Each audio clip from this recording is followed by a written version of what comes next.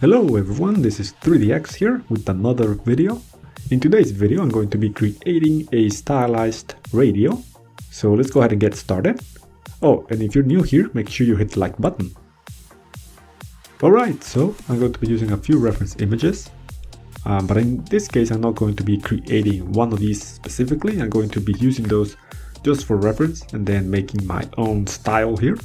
That's one thing I always recommend, is to find some images either to get inspired or to use as references to create your own style of model based on the image. So I always like to start out by creating the main shape and keeping it simple.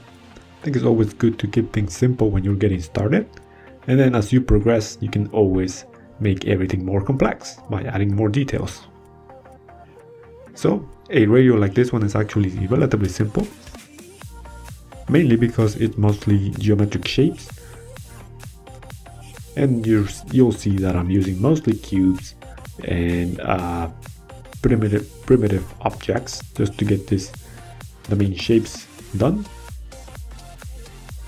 And a lot of the details I'm also going to add through textures like in Substance Painter. But any details that you want, where you want shadows to happen, it's usually better to just kind of model those in, even though you can still get good details from using something like a normal map. Alright, so let's make sure I make the interior here where the cassette goes as well. Now obviously this is a vintage radio, but in a stylized form, meaning I'm exaggerating a few of the shapes. That's usually what makes stylized models look stylized, is exaggerating some of the shapes and also using non-realistic colors and textures.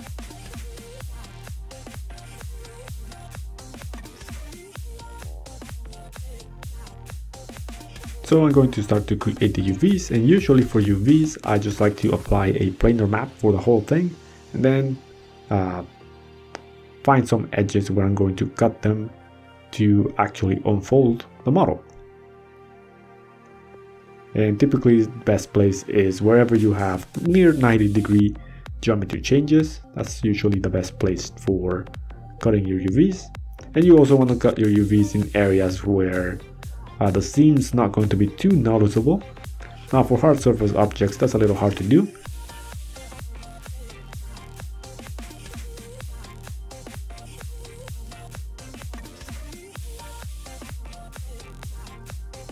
And for a few parts I'm actually cutting them in half. These are parts that I want to keep symmetrical, so I want the UVs and textures to be symmetrical in those areas.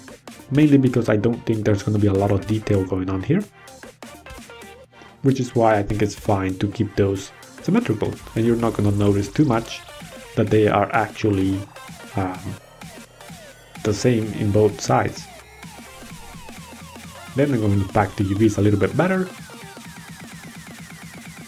and we're pretty much done with the UVs. I just have to mirror some of the pieces here, and I also like to offset the UVs by 1 in the UV grid.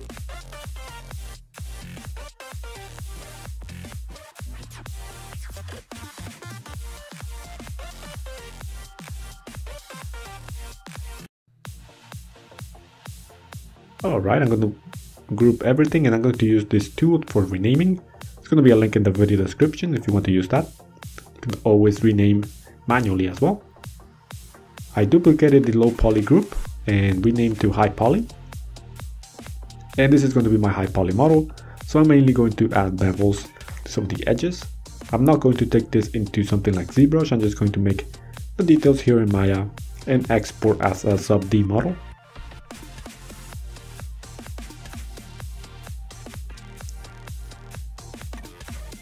So this is mostly where I just add bevels so that I can keep the shapes relatively intact, but with a nice, clean, soft bevels.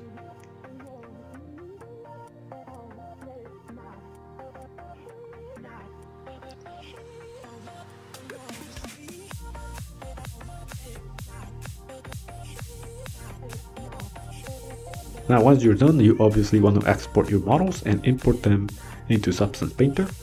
And here I'm going to bake by name, so that the normal map does not bleed between different pieces.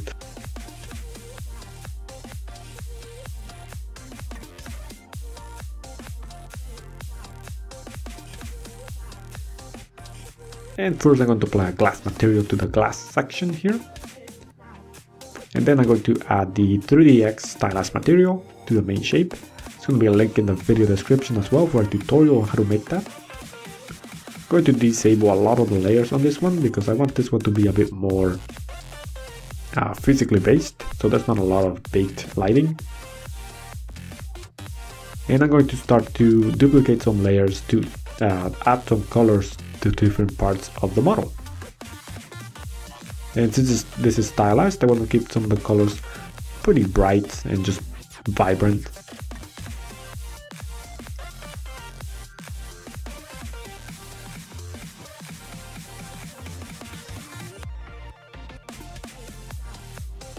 And for the grill here, I'm just going to add a height map to it, just so that I can add those extra details. So some things you don't really have to model, you can just use height maps here in Substance Painter. Then I'm going to add a few edges here where it's going to essentially show where the model kind of breaks up.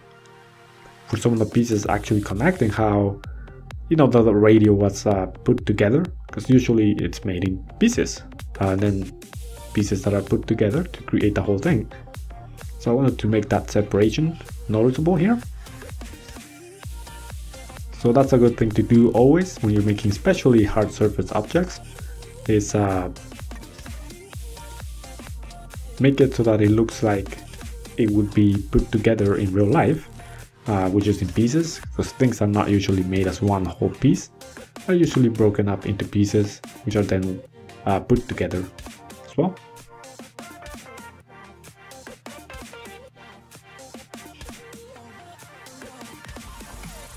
And then I'm going to keep adding some details using Substance Painter here, which is mostly adding a mask, which has a little bit of height on it.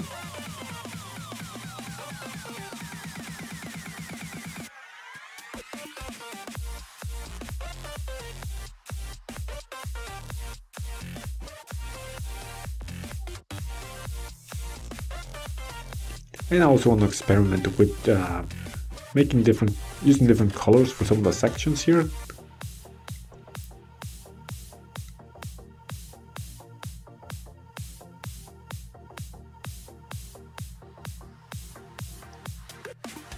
So it's good to experiment.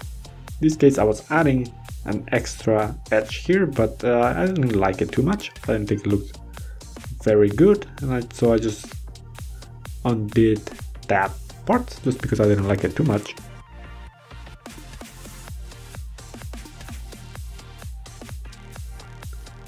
And then I'm going to add something like the vents here on the back, so that it makes a little bit of sense here.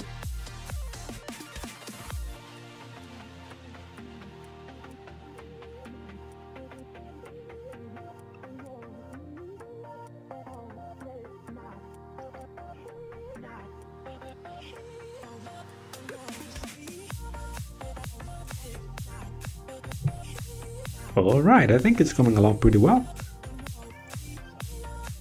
So the final thing here is just to add a few more details, and it's pretty much going to be done after that.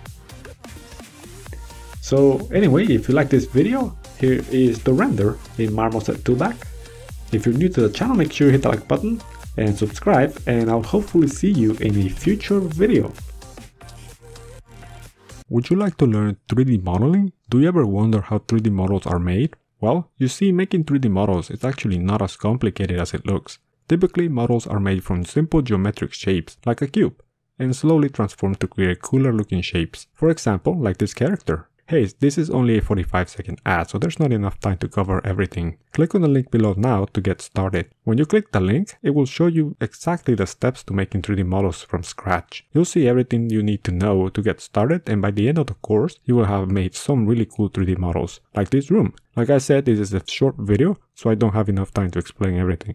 Click the link below now to see exactly how this is done.